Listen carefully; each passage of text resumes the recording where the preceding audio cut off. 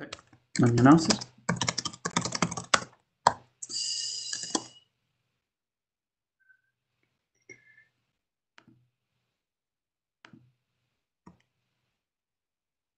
Perfect. Good afternoon, everybody, and welcome back to this QPL session. The first talk in this session is going to be John van der Wettering's, and he's going to talk to us about dichotomy between deterministic and probabilistic models in countably additive effectus theory. John, please. Thank you, Stefano. So I realize this title is quite a handful, but rest assured I'll be spending like half the talk just talking about these last two words, effectus theory, and motivating why we care about this. Okay, so to understand that, we first have to start with generalized probabilistic theories, or GPTs for short. And they can be considered generalizations of quantum theory. And they can be described as a collection of systems, which are like physical systems, is what they represent. We have a special system that I want to denote by I, which is the empty system or trivial system. Then we have some set of operations between systems. And there's some special properties of these, namely that the Hom sets, so the collection of operations between two given systems, are convex sets, which you can sort of see as the classical probabilistic action between these two functions. And the scalars, so these are maps from the trivial system to the trivial system.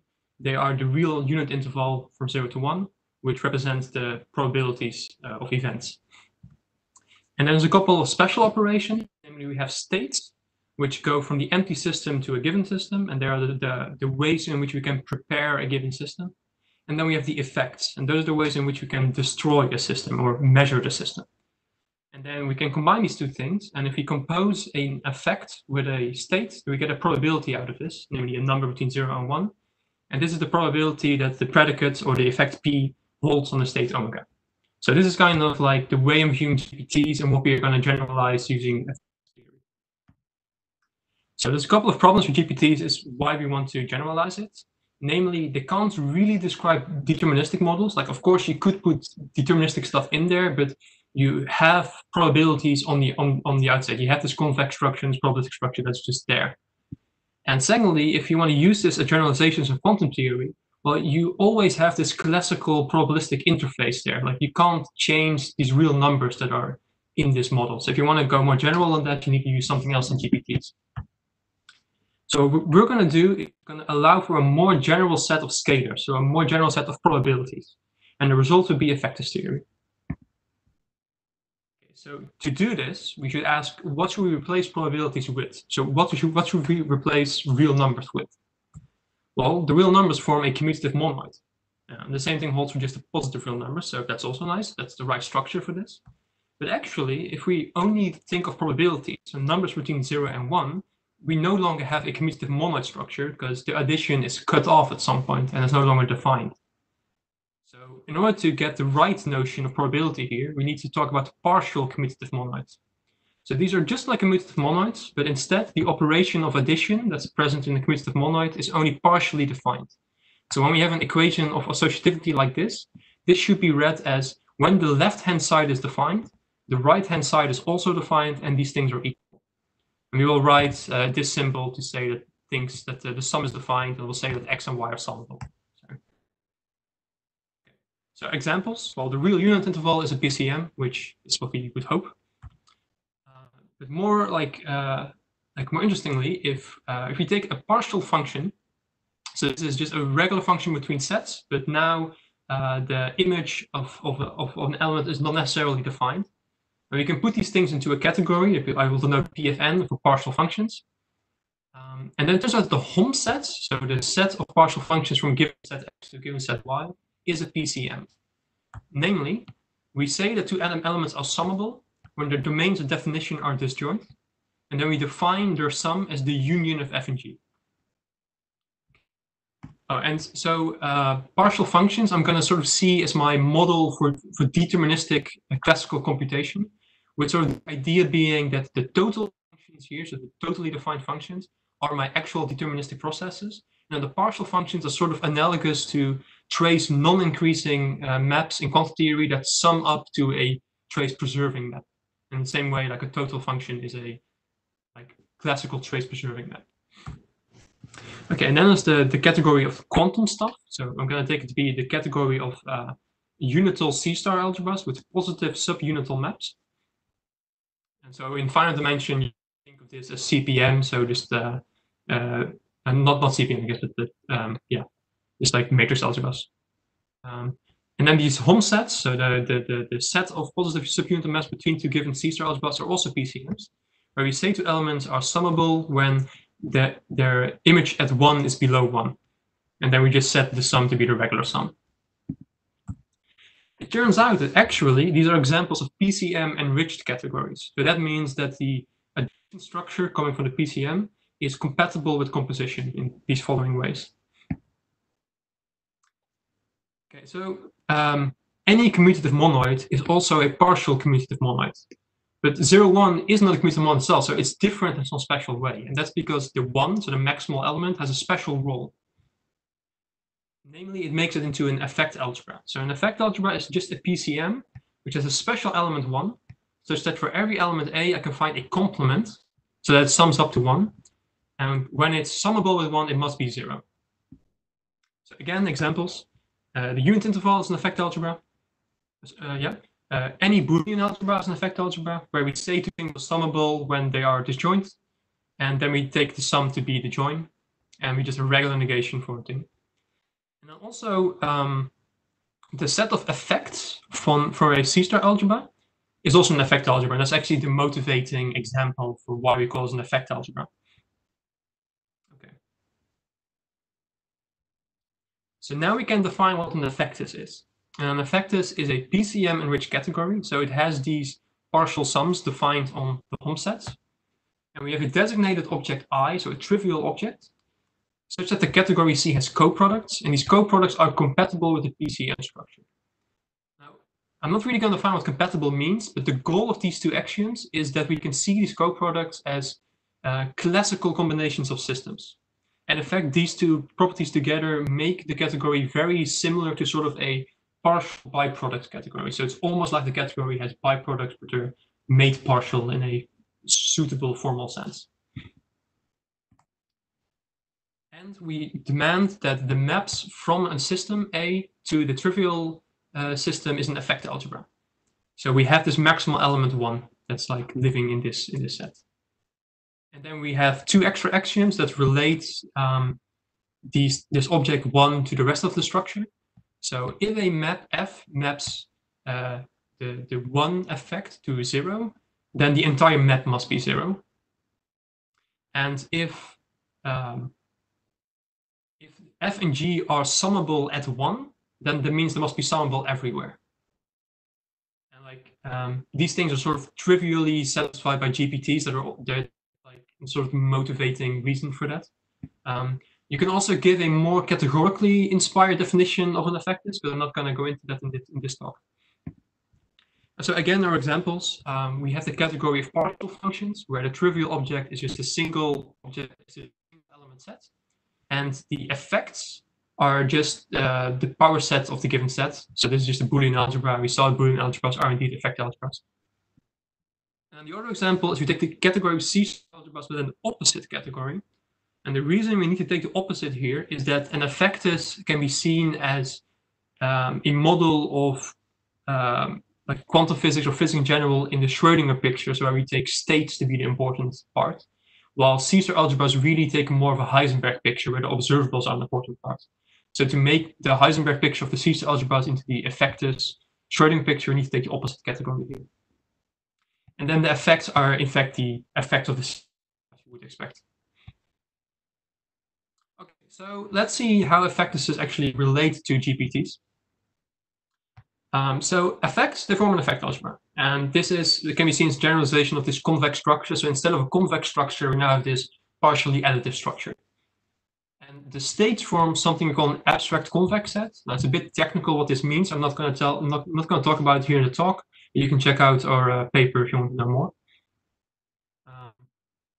And as in a GPT, if we have a state and we have an effect, we can compose them and we get a scalar, which is a map from the trivial object to the trivial object. Now, we call these scalars in GPT are elements of the unit interval. But now they're going to be something else. So let's see what they are now in effectus, like how much more general stuff do we get. Okay, so first for the examples in the category of partial functions, these are just the Booleans. So that's kind of what we expect, because it was our model of deterministic computation. So we just have the two truth values 0 and 1. While our model for quantum mechanics indeed has probabilities as their probabilities, which is also what we would expect in hope of quantum theory. In general, from the axioms of an effectus, we know that the set of scalars in the effect algebra has more structure.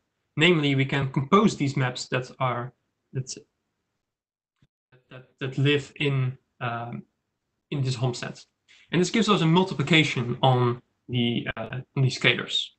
And this turns out to behave quite well with the additive structure, and we can axiomatize what this structure is. And what we get is it's called an effect monoid. So an effect monoid is just an effect algebra which has an additional multiplication operation. This multiplication operation is associative and it is distributive, so it interacts with this addition suitably. It's not necessarily commutative. I'll come back to that a bit later. And so we have, again, examples. The real unit interval with a regular multiplication is an example. Any Boolean algebra, well, it's an effect algebra, as we already saw, but now the multiplication we can just simply define as the meet.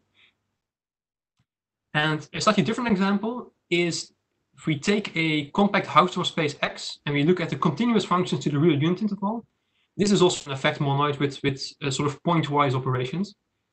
And in fact, this is the unit interval of a commutative unital C-star algebra. So we saw that the set of effects of any unital C-star algebra is an effect algebra, but now if you also want to have this monoid structure on it, it needs to be commutative. Also, for the category theory enthusiasts here, I want to say that we call them effect monoids because they are in fact the monoids in the category of effect algebras. Okay, so let's say what we can do when we have this structure of scalars on effectors. Like what can we do with this stuff? Okay, so it turns out that it gives us an action of the scalars on our effect spaces. So we can just, by composition with a scalar, we get this sort of action of the scalars on the effect algebra. And you can also axiomatize this action, and that's what we call an M-effect module. And it turns out those M-effect modules can be organized into an effectus themselves, if we take the opposite category. And we get a functor from an effectus to this category there. Dually, we can also look at the states. So the states have what we call a weight function. So we can compose it with the unit effect. And this sort of tells you the probability that the state has been successfully prepared. So if you think about unital states, like we can think of this as like the trace operator, this 1. And so the unital states are the ones that have weight 1, the normalized states. Okay, and again, we can axiomatize the structure and we get what we call a weight M module, which is a PCM which has this M action and it has a suitable weight function here. And you can also organize this into an effectus and a functor which is given by assigning to every system its set of states. And you get this functor here. What can we conclude from this? Well, we can conclude from this that any effect monoid is in fact the set of scalars of some effectus, because we can organize them either as a set of effect modules or as the category of weight modules. And a corollary of that is that there are some really weird effectuses, because there's quite a lot of effect monoids. Like if you take a suitable ordered ring, and you take the unit interval, it's a unital ring, and you take the unit interval of this ring, then you have an effect monoid. So you can make some really weird effectuses using this. And so the rest of the talk, I sort of want to talk about how you can get away from this weirdness. How can we get something that's slightly more adjacent to GPTs, to what we already have studied. And so to do that, we're going to use the realization that the real numbers don't just have finite sums, they also have some countable sums. And in fact, if we restrict to just a unit interval, then such a countable sum exists even only if all the finite partial sums there exist. So you can make this formal, and you can define a sigma PCM. So this is a PCM where we also define some sums of countable sets. in a similar way as like they exist in the unit interval. It's a bit technical how to define it exactly, so read the paper if you want to know more. And again, examples. The Homesteads in partial functions, they are sigma PCM, which kind of what you expect, because like if you have a countable collection of partial functions which have a disjoint domain, then you can still like take the union of them. And now if we restrict the category of C-star algebras to W-star algebras, so these are von Neumann algebras, and we take normal positive subunital maps, then then every Homestead also forms a sigma PCM. And in fact, these can also be shown to be sigma PCM enriched. Like I need to actually define what that means, but yeah, they are. So then we get to the definition of a sigma effectus, which is basically it's just an effectus. But now instead of finite coproducts, we have countable coproducts, and instead of like this finite PCM structure, we have a sigma PCM structure, a countable PCM structure. And examples, and like the main examples we have here are indeed partial functions and von Neumann algebras. And it turns out that these things are a lot more well behaved. And this comes primarily due to the scalars being much more restricted than what they can. Okay, so a thing that turns out to be the case in a sigma effectus is that the effect algebras are omega direct complete. So that means that any increasing sequence has a suprema. This is sort of a weaker version of being direct complete partial order. And this is significant because in a different paper, we managed to classify omega directed complete effect monoids.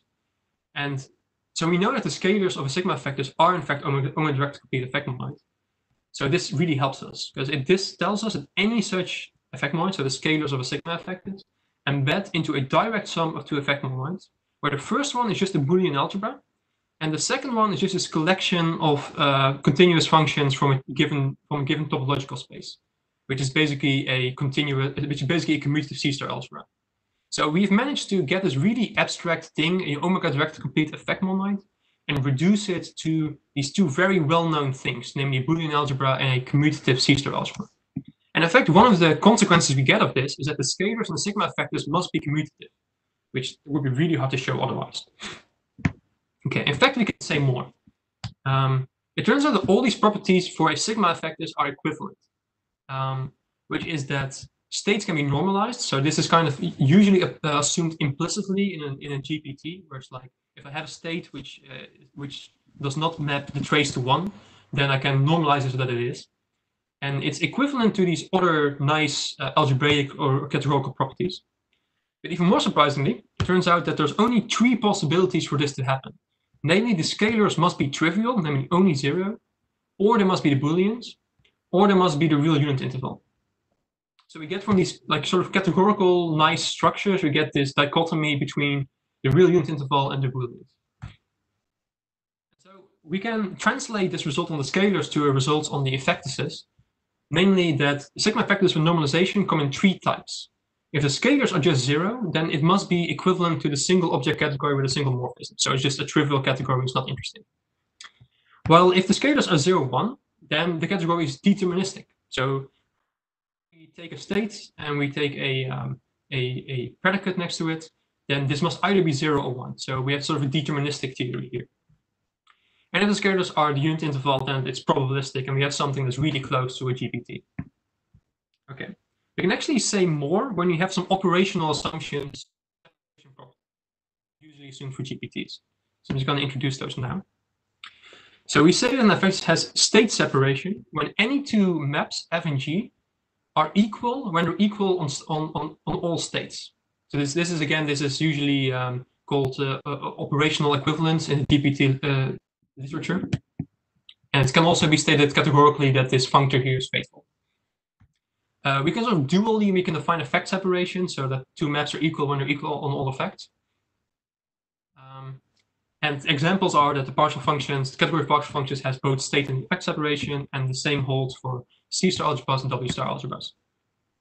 An interesting non-example is the category of effect algebras. For instance, we can take the effect algebra of projections on a Hilbert space of dimension greater than 2. And then the Cochran-Specker theorem says that the state space must only contain a 0 state. So we don't have a state separation in this effectus. which sort of motivates why you would want state separation as an assumption, because of course we don't want to have this as a sort of good model of quantum theory, because we have this like very quantum projections in Hilbert space, and we only have this 0, 1 states. Okay, so if we assume this stuff, so if we have a sigma effectus and say the scalars are just a Boolean, and we have state separation, then it turns out we can embed this effectus into partial functions. So this category of partial function is the most general deterministic sigma effectus in this sense. In a different picture, we can also embed it into Boolean algebras, which is also like a very classical way of thinking about this stuff. So if we have an effect, a sigma effectus where the scalars are 0, 1, it's basically entirely classical. So this means that if we want to study non-classical stuff with a sigma effectus which is normalization, we must take the scalars to be the unit interval. So we get these probabilities out of necessity. A bit more technical is that we can also embed a sigma effectus where the scalars are the probabilities. Namely, they can be embedded in something called order unit spaces, which are these well-behaved real vector spaces. And they also have some different properties relating to the norm and to prima. And it turns out if you have sigma effectus where the scalars are probabilities and you have effect separation, then you can embed such an effectus into these Banach order unit spaces. And this is a very GPT-like category. It's basically GPTs in infinite dimension. So we just get back GPTs out of these categorical considerations. Okay, as a summary, we've shown that a non-trivial sigma effectus, which is normalization, must be either deterministic, so the scalars are 0, 1, or they must be probabilistic, so that the scalars are the unit interval. When it is deterministic and has state separation, it must embed into partial functions or Boolean algebras, so it is entirely classical. And when it is probabilistic and has effect separation, it embeds into Banach order unit spaces, and hence they reduce to a sort of standard GPT-like thing. So we managed to go from a very abstract categorical framework, and we went to concrete, well-studied standard settings. Okay, that's some future work we would like to do, which is study general sigma effectuses, so that we don't assume normalization. Because for instance, Chris Heune and Chantal, if I'm not mistaken, they studied this, this setting where the probabilities are over a space, so that your probability of something holds can differ on your, if you're on a different point in space-time. And like if you allow more general scalars, then we can also do this in effectuses. And there's an inherent categorical characterization of normal effectuses, but it doesn't really work with sigma effectuses. So it would be nice if you could sort of find a very clear categorical characterization of sigma effectuses and do that, like, and do that here. Okay, that was all I wanted to tell you. Thank you for your attention, and just if you want to learn more. Thank you very much, John. And so let me, can you hear me? Yes, fantastic. So let's clap in the channel. And I also wanted to thank John especially for all his hard work on the technical side of this conference, because getting this to run smoothly was hugely thanks to his contributions. So thank you for that as well as for your talk. Thanks. So I will now ask you a few questions. There's been quite some discussion. I have to say I'm culpable of some of it. But someone else had a similar question to mine, so I will ask it nonetheless. Can't you always extend a partial commutative monoid to a commutative monoid? Because then you'd get some categories which are enriched in commutative monoids, and this gives you a setting similar to what other people do in other categorical theoretical settings. So this is a bit subtle. It's sort of this, you can sort of make a functor between partial commutative monoids and commutative monoids, but I'm not sure this is like an isomorphism of categories. That was a co-reflection of categories. So it's, you can do it, but you lose something in the process. Like you need some, I think you need like a cancellation property on the partial on the partial structure to get this. But yeah, in like a lot of settings you can do this. So for instance, if you do it with partial functions, I think you get multi-sets. And if you do it with positive subunit maps in Caesar algebras, you get all positive maps.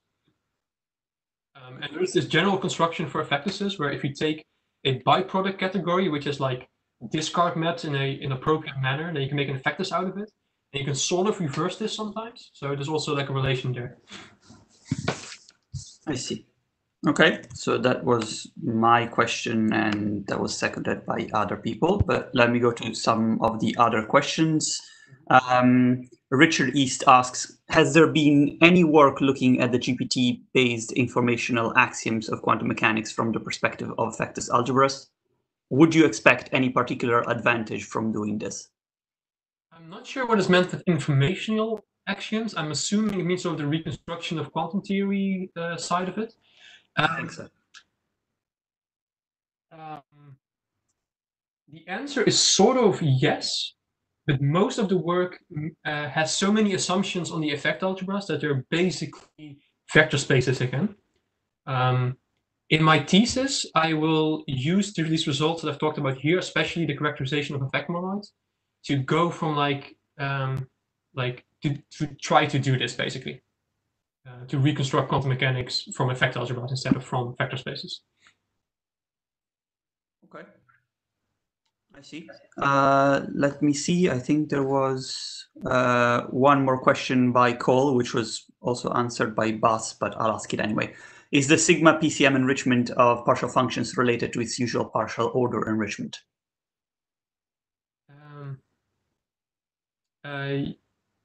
Yes. Yeah, they're the same. Yeah. That's what Bas said. Okay. Thank you so very much again, and thank you for your... oh, wait, no. Vlad had a quick fire question. What kind of infinite sums are allowed in a sigma effectus? So I try to give the semi-technical explanation, which is like if you have like a countable set of things, and then you say it's summable when every finite set is summable. And there's like some associativity conditions, so that like it doesn't matter in which order you sum them, like the answer must be the same. But yeah, basically, if every set is summable, the countable set is summable. That's basically the definition. I see. Okay, well, let's see if Vlad has some follow-up question on the channel. Thank you again so very much.